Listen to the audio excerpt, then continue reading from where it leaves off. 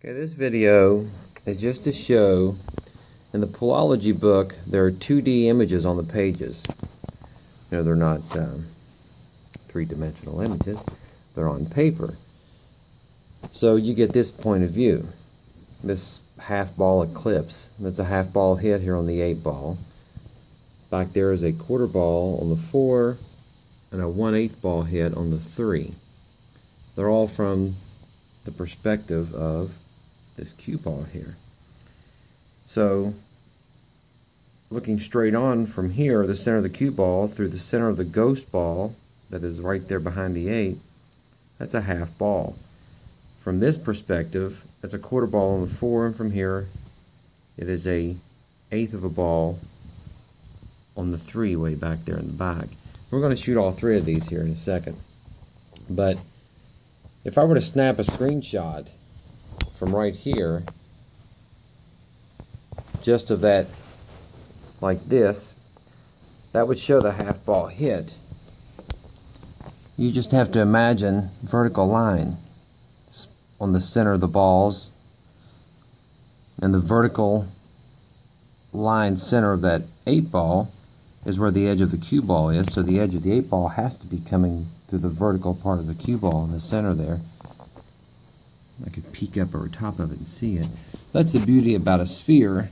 It doesn't matter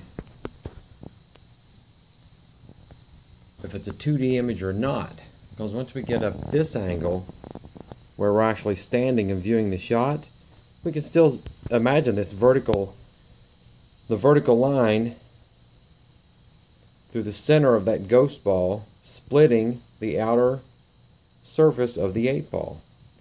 And it's a half ball shot. You can see it from here. You can see it from a 2D image way down even with the table. It really does not make a difference. Let's put this camera back up here into the holder.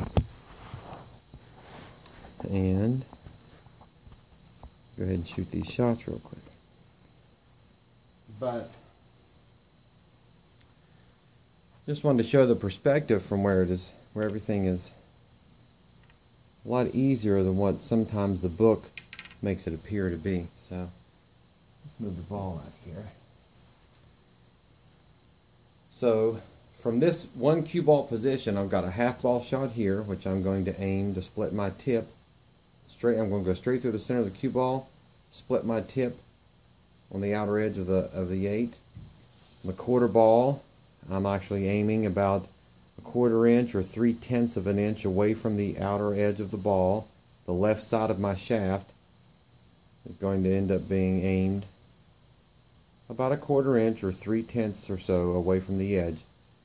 And then out here, I'm a whole chalk distance out for an 1/8 of a ball shot. I'm right in there. I could put a piece of chalk out there, and I'll do that when I shoot that ball. I don't have contacts in. The doctor says I can't wear them for the next 2 weeks, so I'm kind of poolless for a while, but we'll shoot these. I think they may be close enough. They're a little fuzzy, but I'm just going to aim straight for the half ball here.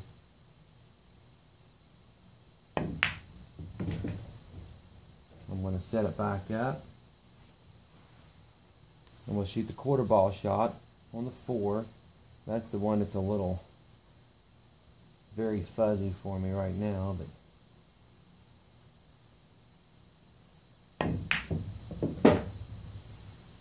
really don't think I'm going to make the 1/8. It's hard to see the edge of the ball, but let's do this. I'll take this little piece of chalk. We'll push it out here like this. Kind of mounted in between a camera post here, so I don't want to walk around to the other side of the table and mess my camera ankle up. So we're going to move this out here.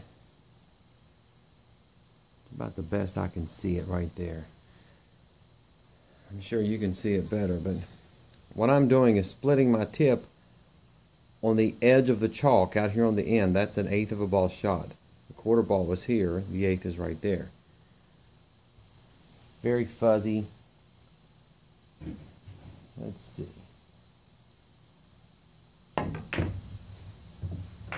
But I just wanted to show that perspective when you're standing behind the cue ball. It doesn't matter if you're as tall as the cue ball and you're looking directly from the table surface to the back of the balls, that would be the 2D image that you get in the book. And some of the images in the book are overhead shots. And then when you stand up and you get this profile from overhead, overview, the sphere, it's the same thing. You just have to imagine these a vertical line. If we have a ball here, and I'm sitting there, center to center, I'm imagining a vertical line right here. That is the center of the ball, not there, but this whole vertical line is what I would be considered the center, the center of the ball. The edge of the ball is this vertical line.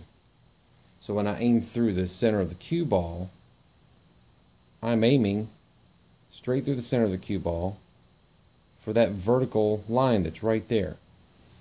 Then it doesn't matter if I've got a perception from way down low or if I'm up high, I still know that that is where I'm aiming.